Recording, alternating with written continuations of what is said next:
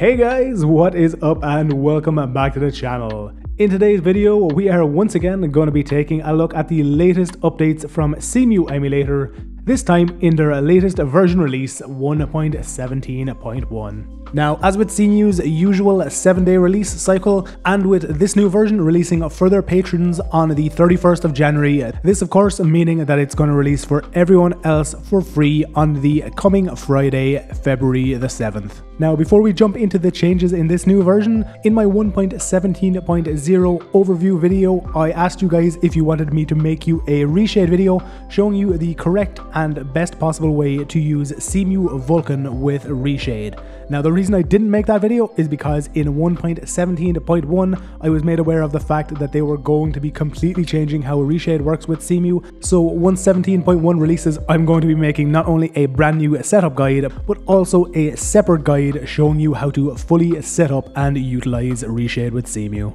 Okay, so now that all that information's out of the way, let's jump straight into it and take a look at all of these changes coming in 1.17.1. First up, we're going to take a look at two general changes, the first of which is the addition of stick visualization in the input settings screen. You can see that when I move either my left or right thumbstick, this visualization indicator here is moving, telling me that my thumbsticks are indeed correctly mapped and working. On top of this, they have also added proper overlays and visualization for dead zone settings. Once you have one applied, you can see that it is not only displayed in the on-screen display, but it is also shown exactly when your thumbstick is activating outside the dead zone by turning the little dot from black to red. While we've had dead zone settings for a long time in Cemu now, it's nice to have this new overlay showing us exactly what they do, especially so for new users who aren't exactly sure what they are and what they do. Next up on these general changes, they have completely removed the VSync checkbox, instead replacing it with a drop-down menu and added renderer specific options for double buffering or triple buffering VSync.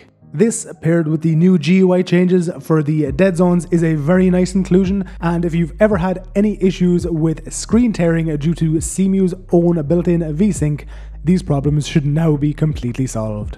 So now that we've gone over general changes, let's move on to the big stuff, the changes to the Vulkan renderer in 1.17.1.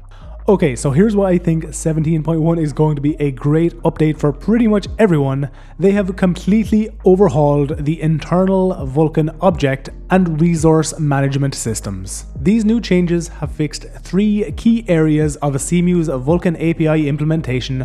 First of all, they fixed crashes due to erroneously releasing textures that were still in use. Secondly, it fixes one of the more major RAM or VRAM leaks that were occurring when using Vulkan.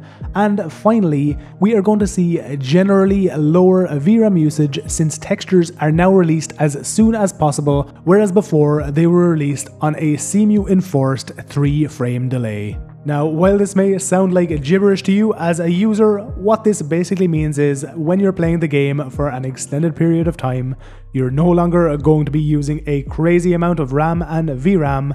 Your game isn't going to start lagging and performing really badly the longer you play, and thanks to this new fix, you should no longer see the crashes in games like Mario Kart 8 when picking up and using power-ups, or The Legend of Zelda Breath of the Wild when using runes like Magnesis, Cryonis, and Stasis. On top of these general improvements and optimizations to the Vulkan backend, Cemu team have also given us some additional workarounds and fixes. Firstly, reloading Vulkan graphics pack shaders will no longer cause your emulator or game to crash. And secondly, they have added a new debug monitoring statistics system. You'll find this new debug option within the overlay section inside of configure general settings. So there we have it guys, those are all the changes coming in Cemu 1.17.1.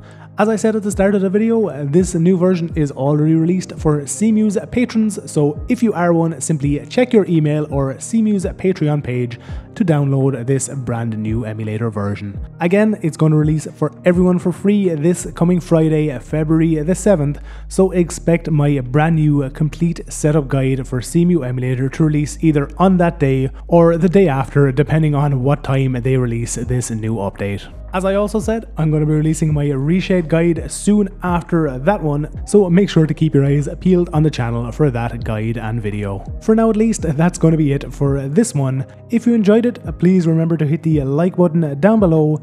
If you enjoy these types of videos, please consider subscribing to my channel, and if you're already subscribed, hit the bell icon down below so that you get notified as soon as I make any brand new video uploads. Once again guys, thank you all very much for watching, have a great day, and I will see you all in the next one.